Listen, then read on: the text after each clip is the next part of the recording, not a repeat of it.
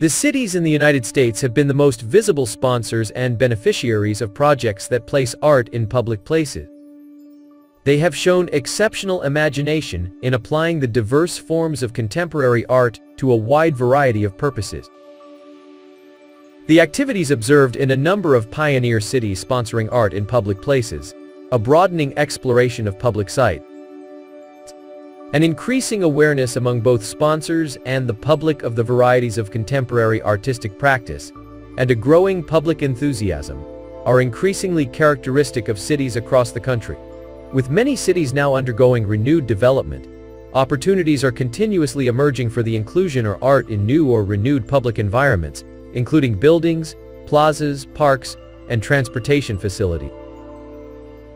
The result of these activities is a group of artworks that reflect the diversity of contemporary art and the varying character and goals of the sponsoring communities.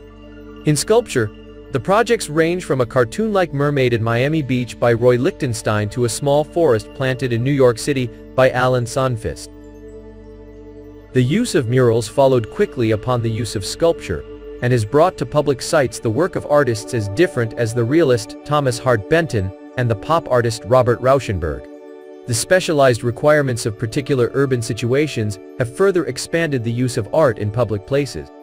In Memphis, sculptor Richard Hunt has created a monument to Martin Luther King Jr., who was slain there.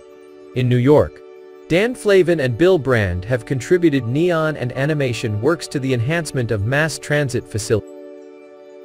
And in numerous cities, art is being raised as a symbol of the commitment to revitalize urban areas.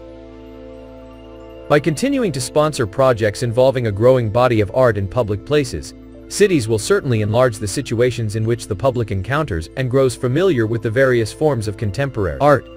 Indeed, cities are providing artists with an opportunity to communicate with a new and broader audience.